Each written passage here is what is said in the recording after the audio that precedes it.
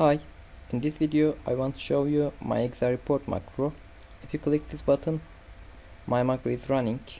My macro finds every sheet metal parts in assembly and export in Excel, and then it ignores the other types, for example surface feature, profile feature, feature part. My program ignores and just only find every sheet metal parts in assembly and export it.